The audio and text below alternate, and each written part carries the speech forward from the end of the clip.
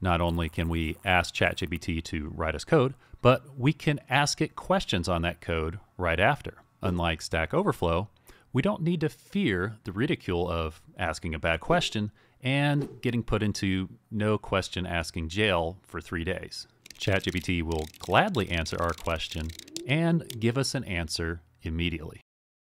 ChatGPT may write you some code, but you're going to need to be the one to validate it. Much like a job site foreman, you won't do most of the work, but you'll need to verify what was done right and what was done wrong. Also be aware that these models haven't been trained on any newer data than 2021. So if you ask it about the war between Russia and Ukraine, it's not going to talk about current things, it's going to talk about things back in 2014. And it may try to import a package that's no longer available. And one of the things I find most frustrating about ChatGPT is that I can't always ask it about ChatGPT. For instance, when I ask it about GPT 3.5 Turbo, it tells me there is no publicly known model with this name. So to find my answer, I guess I'll have to go use a search engine like it's 2021. Context. ChatGPT has it. So I can simply ask, hey, that function that you gave me called ChatGPT, go ahead and give me some useful code for that, and it immediately knows what I'm talking about. We can give ChatGPT further context by giving ourselves and ChatGPT roles. For instance, we could tell ChatGPT, answer this like you're a master web developer. Let's say you're still trying to learn something. You could say, ChatGPT, you be the teacher, I'll be the student, and it'll get you back much better explanations. And for that one thing you just can't seem to figure out, you can say, hey, just explain it to me like I'm 5. If you like the content, please like, share, and subscribe. It doesn't cost you anything, and it really helps me out. If we really want to dive deep into this, we can go over to OpenAI's Playground, which is going to have a lot of different options for us to play around with. For instance, we're going to have 4 different modes. The complete mode, which is where we can give it a pattern and it'll go ahead and finish that pattern, or we can just give it a prompt and it'll respond to that prompt. Chat is where we can just have a more general conversation with ChatGPT. Insert is where we give it something and we want it to fill in a particular part. And edit is where we give it something we just want it to change it to wherever we want it to do. We also have different models, which we'll go over here in just a little bit later. If we want to increase the randomness of our responses, we can increase temperature and top P. Now, what is the difference between the two? Well, ChatGPT is a lot like when you type something into your cell phone or into a search engine. It's trying to predict the next word from the previous word. So if we increase top P, well, there's a pool of words that it can pick from. By increasing top P, it's going to go ahead and increase that pool of words that it can use, which is going to give us more options. Temperature, on the other hand, looks at the probability of each word that it's going to use. If we lower temperature, it's just going to use the most probable word. But if we increase temperature, well, it's going to go ahead and make those probabilities more similar to where some of these less probable words will get used more often, thus increasing the creativity of it, or how random it's going to be. We also have max length, which means that for this particular model, here we can only have 2048 tokens long for a prompt. And for the prompt and the completion that we're getting back, well, both of those combined can't be more than 4,000 tokens. And if we go down here, we also have frequency penalty, which is based on their existing frequency in the text so far. So decreasing the model's likelihood to repeat the same line verbatim. And the presence penalty, well, this one's going to penalize for seeing, going to penalize new tokens, whether they appear in the text so far. So increase the model's likelihood to talk about new topics. So if it's getting too much off topic, or we want it to change topic more often, we can go ahead and change that as well. So we're already at the chat mode. So I went ahead and put in some text here, and we can just go ahead and hit submit. And then we can have a general conversation with ChatGPT. So this would be a good one if you're just trying to explore some new programming ideas or whatever you're looking at. And if we go to the complete mode, for instance, we can give it a pattern here. It's our Fibonacci sequence, and it will go ahead and try to complete that. Now, if I hit submit, while it's doing that, notice that I've given it several different numbers or different examples.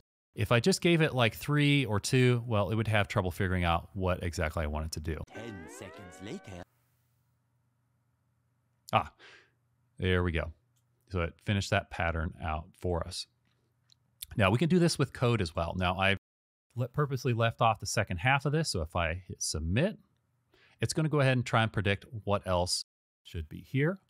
So that's for complete.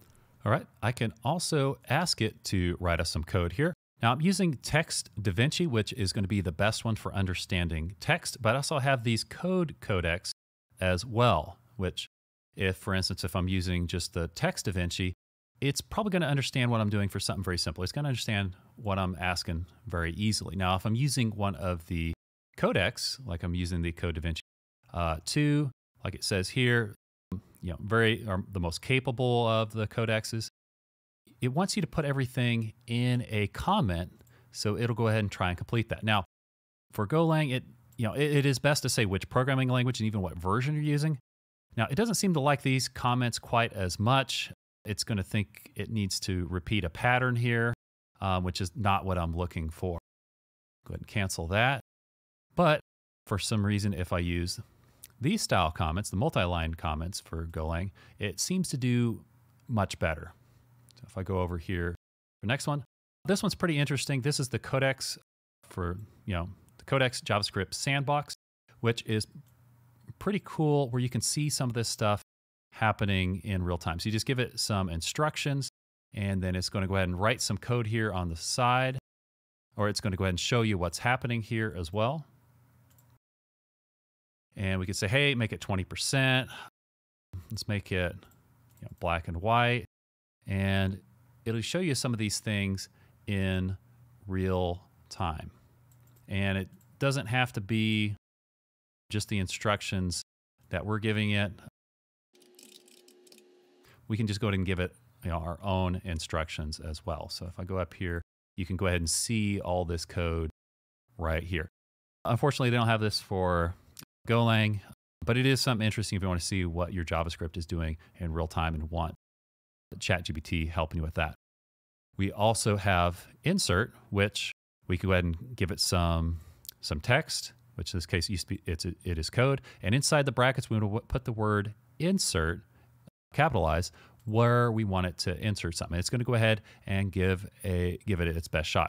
Now, if we want to increase the probability, we would go ahead and put some comments inside of the function saying, hey, this is what we want it to do. But this one's pretty simple. It gives us what we want and a little bit more. And on this one here, this is the edit. So again, we're giving it some code. We have func main, which is just going to call my func, which is going to print hello world. And so we have our input, and we have our instructions, which change the name of the function, my func, to hello world, and add documentation. So we're asking it 2 different things here. Let's see if it gets it. Okay, so this used to be my func. Now it is hello world, like we asked it to do. And it even changed it up here where it is calling the function. And as you can see here, we have a little bit of documentation. Hello world prints hello world. So we finally created the code that we want, but we want to create a prompt that we can reuse to create similar code in the future. To get the most accurate result in the future, we're going to use something called reverse prompt engineering. Why don't you just use the last prompt? Our last prompt is affected by context from any previous questions in the current chat. We want a prompt that we can drop into a brand new chat and work as intended. Once we've created the code that we want, we're going to use ChatGPT to reverse engineer this prompt. Reverse prompt engineering deserves a video just for itself, but here's something to get you started. We're going to tell ChatGPT to imagine you are a reverse prompt engineer. I want you to write a prompt that will recreate the code as close as possible. And I'm using this code is equal to, so we can copy our code and paste it in, or we could just paste in some code from somewhere else as well. So we got our prompt back from ChatGPT, and as you can see, it is much more detailed than my original prompt. I'm going to go ahead and copy this and paste it into a new chat. By placing it in a new chat, we can test that we're getting back the code we want, even though there's no previous context in this chat. As you can see, we got back the exact same code, and we have a prompt that's much easier to modify in the future. Unfortunately, prompts for larger, more complex chunks of code, say like a Golang chat app, will not always get back the same response. For instance, while using my reverse engineered prompt 3 times, I got back a different broadcast function every single time. Now, one of the times it did crash, but as we can see from the beginning of it, it is not the same. This had happened even though I had primed the model by giving it an example of what I wanted from ChatGPT, and even after trying to control some of the prompt parameters. All in all, we'll need to remember that large language models are probabilistic and will have some variability. If ChatGPT is writing a lot of code and it stops before finishing, just simply type in continue and hit enter. What's your favorite tip for writing code with ChatGPT? Let us know in the comments down below, and please like, share, and subscribe. It really helps me out, and it is greatly appreciated.